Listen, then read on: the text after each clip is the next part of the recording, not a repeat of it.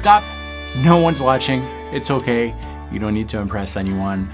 Today, we're going to slow things down. We're going to talk about musicality, a quick and simple yet very efficient exercise that we do very naturally when we speak. Today, we're going to apply that on the instrument. It's going to make the whole difference. We're going to talk about breathing. That's coming up.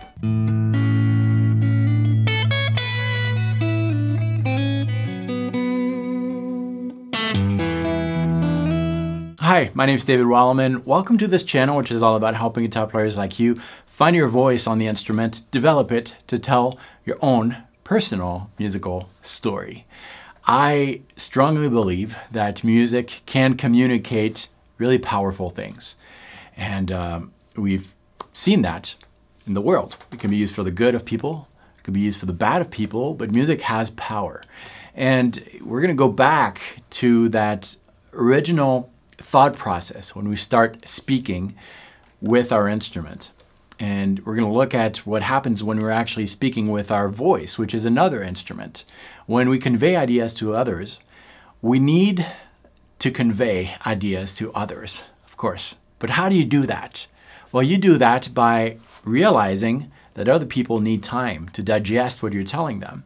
If I just spoke with no commas, no punctuation, well, my speech would be really difficult to follow. Maybe it is already, I don't know. But it would be even harder to follow without any silences for you to digest what I'm telling you. And we're going to do that with music. And one of the best ways to do that is to approach it like a sax player, for example, who does it very naturally. A sax player can't play anything if he's out of breath. We're going to apply that to our instrument. Now, yes, it might be a little strange, and it was for me when I played that intro in the beginning, reminding myself of that, and maybe it wasn't as fluent as I would be if I just approached this from the instrument side. But I'm convinced that if I do this exercise a little bit more, my leads and your leads are going to be a lot more efficient and impactful on the listener. You got to remember that the listener doesn't know what you're going to tell him. And you need to almost seduce the listener into what you're playing so that he can get into what you're playing. If you start throwing a bunch of notes, very technical things right away, that might speak to guitar players. They might really appreciate what you're doing, but that's it. You got to remember that, most people who are going to listen to your music might not be into guitar. And we're going to try to speak to both. And today, we're really going to focus on speaking to someone who maybe doesn't know about sweeping, alternate picking, economy picking, and maybe doesn't even care about it. We're going to go to the essence of music by developing simple ideas using our breath and, of course, our fingers and this instrument, which is going to replace our voice. All right, grab your guitar. We're going to get started with a close-up. Here we go. Today we're going to work in the key of D major, which is the key of the backing track that I was playing in the intro. And watch this video till the end. I'll tell you how to get that backing track for free. And the position itself doesn't really matter. What really matters here is phrasing and preparing what we're going to speak musically on the instrument, which is really what this channel is all about. And for that, we're going to go where we're very comfortable, and that's our speech. When I'm talking to you right now, there are two things happening. There are pitches. If I replace my speech here with ta-ta, not words, but ta-ta, you would have something like ta-ta-ta-ta, ta-ta-ta-ta-ta, ta-ta-ta, right? Different pitches going on, and also rhythm and silences. Those silences are really important, and they fall very naturally when I'm speaking to you. Whenever I need to take a breath, I'm going to have to stop to take a breath, and that's really the core of this exercise. In order to do this, we're going to start with our language. We're going to say a sentence. Any sentence is okay, but let's try this one. Today, we're going to talk about guitar. That was my sentence, and at the end of this sentence, I'm going to take a breath, and I'm going to say another one. But let's take a look at that sentence. So we have pitches going on. Today, we're going to talk about guitar. We're not really worried about the pitches, but we're worried about the rhythm. So if I replace, today we're going to talk about guitar with rhythm, I have something like this.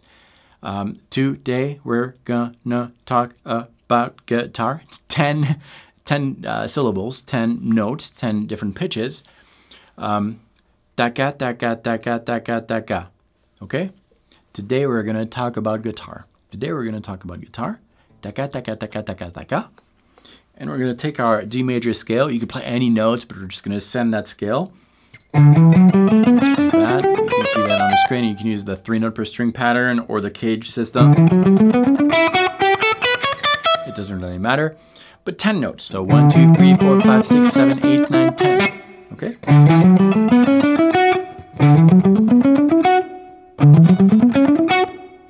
Take a breath and say another sentence. I love guitar. Taka taka. Take a breath. Okay? And you're making up a story like that.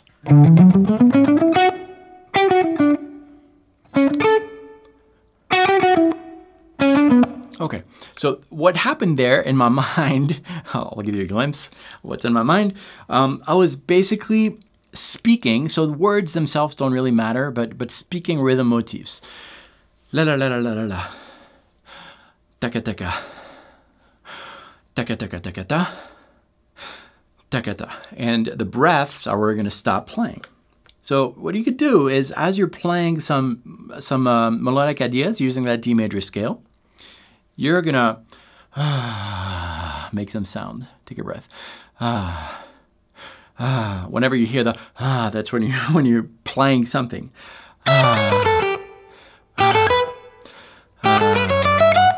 Okay, that kind of thing. And this is really, really important. It sounds weird. It's gonna be strange, but it's really gonna teach you where those breaths need to happen. I'm going to do it without the so that your neighbor doesn't think you're watching something that is not a guitar lesson. But this is what we have.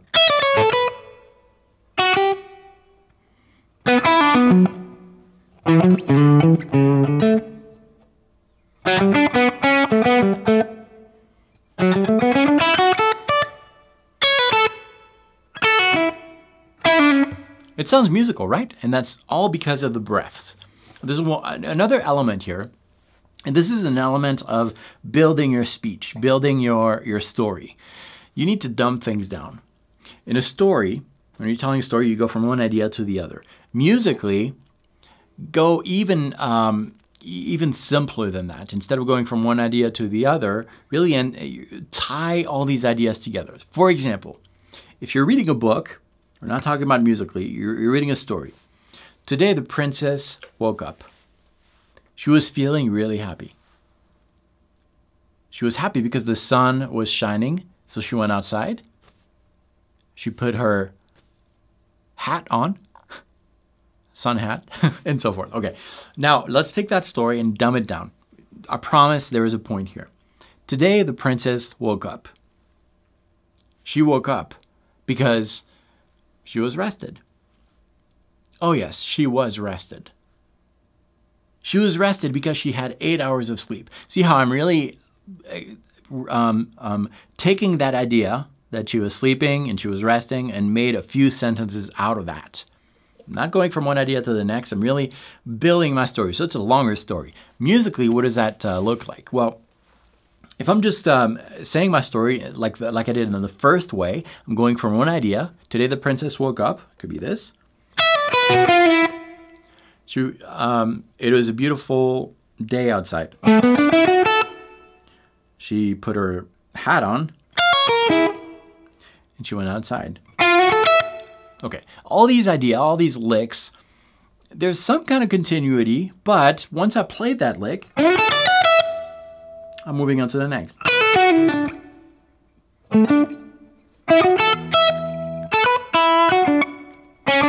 Okay. We're going to do it a different way. We're really going to insist on an idea. So if the idea is today the princess woke up, we're going to insist on that. Say it a different way. She woke up from a long sleep. A long sleep that she really needed.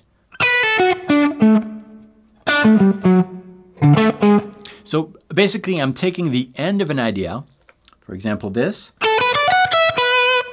I'm going to repeat the end to remind you what I said. And then do it again.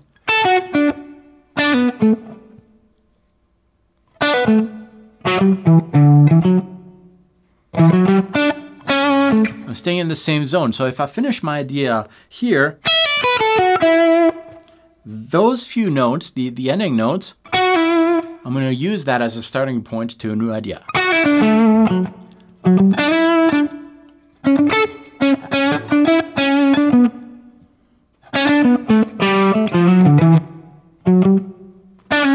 So there are two things happening. There are the ideas that are tied to each other, but there's also the silence between the ideas that you're working on with a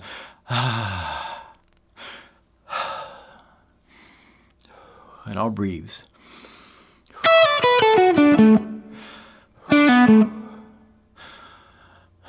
Catching my breath.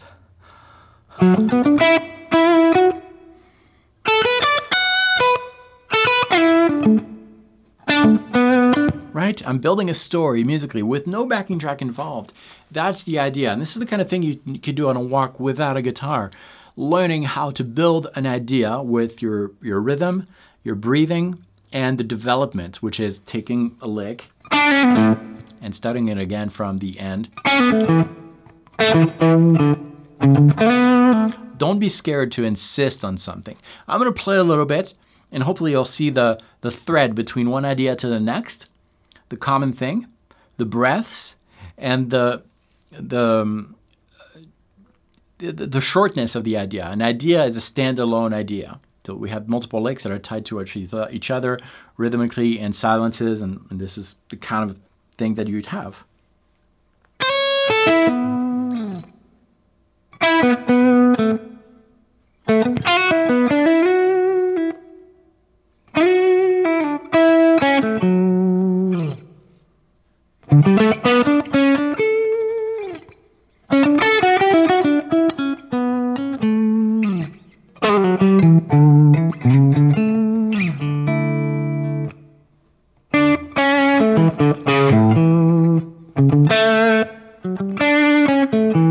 And all this is very organic. It's not something that I've learned. It's not that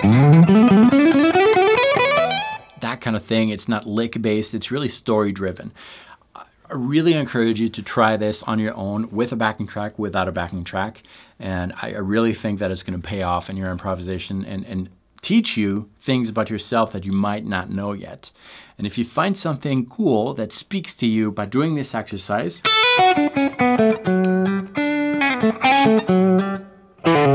that's something that you need to develop because it's from inside of you, and that's what makes you, you on the guitar. You can download the backing track that I was using at the beginning for free. All you need to do is visit the link below, enter your best email address, and I'll be sending you right away for you to practice this breathing concept.